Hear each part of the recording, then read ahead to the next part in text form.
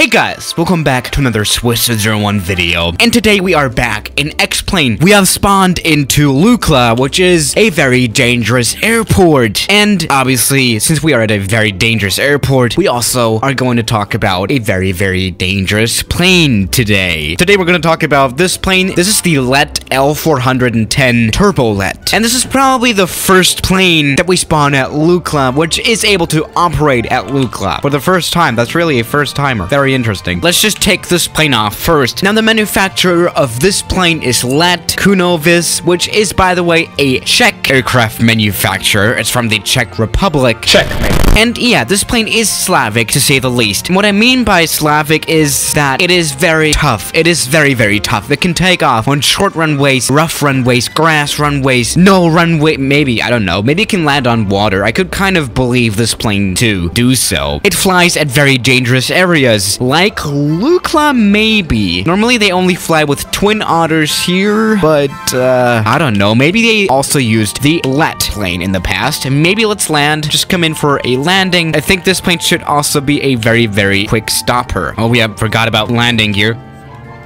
Okay, that might have not been very successful, but that is kind of the topic of this video, because this plane is considered as one of the most dangerous planes, which is why actually a lot of people requested me to make a video about this plane. Let's go to Courchevel. Let's try to land there. It should not be that much of a problem. We kind of have to define what makes a plane dangerous. Normally, you rate the safety of an aircraft by crashes per flight hour, which makes sense, but this plane is only the most dangerous plane when it comes to overall crashes. In fact, this plane had around 116 fatal incidents. But actually, just because of that, this plane does not really count as the most dangerous plane yet. Actually, this plane has been around for quite a while. This came out in the 70s, as you can kind of tell by the cockpit. This is not a modern glass cockpit, no modern avionics. This is really just, you know, a six-pack that you have in front of you. Just a watch store, basically. So this plane has been around for a while, and there have been a lot of these planes produced. Actually, 1,200 numbers of this aircraft were built already. Even though I don't know if they still build them, but whatever. There are a lot of planes flying around. Another factor that plays in, this plane operates on very small runways, short runways, dangerous runways. And so a lot of Turbolet crashes are caused by human error. Now, I'm pretty sure there were some Let planes operating at St. Bartholomew before. Maybe this is even a Let plane. No, that's not a Let plane, never mind. Alright, let's go take off. Oh damn, that was a very quick takeoff. This plane is pretty powerful and quite small. This plane only seats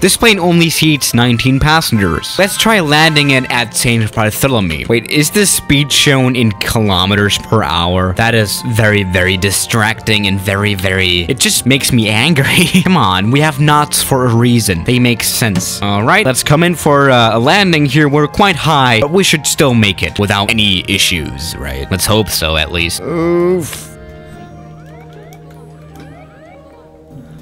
Jesus Christ. Okay, maybe we will still make it. Oh no. Wait, what? No way. No way. No way. I'm not going to accept that landing. Actually, I made sure to very much float a lot. As you can see right here, landed very late, and boom, we still stopped. What the frick? This plane can pretty much land everywhere, right? Very impressive. And yeah, it really makes sense that this aircraft has been used all over the world at the weirdest locations and the most dangerous locations. So it makes sense that this aircraft is obviously dangerous. Let's try landing it on an aircraft carrier. That actually should not be a big problem for this airliner, after all. Actually, I'm pretty confident that this is going to work quite well. We're just gonna have a smooth landing. Looking good. Let's sink a bit.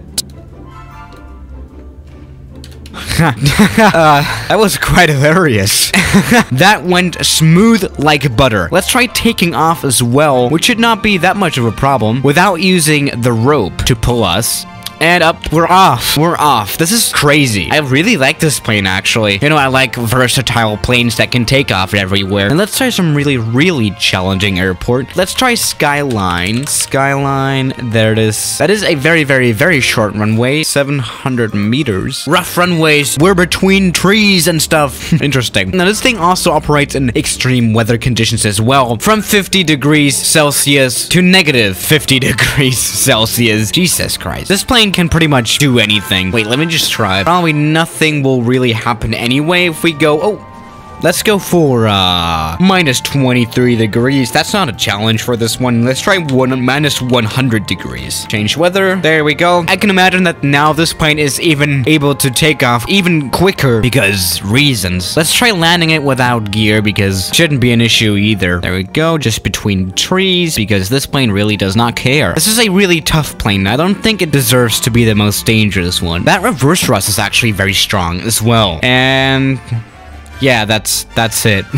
Nice. Now let's try another airport. Now there are also cargo versions of this airplane. Yeah, Sabah Airport really needs some restoration, I would say. But this plane has no issue with this airport either.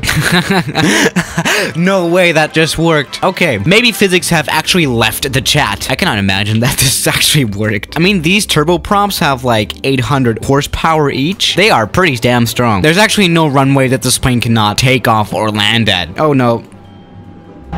But yeah, you can definitely say that this plane was still a very big success of 1,200 planes built. That is quite a lot, and this plane is pretty cool, and it's still flying even after all those years. So yeah guys, thank you for watching today's video, and I'll see you tomorrow. As always, good night.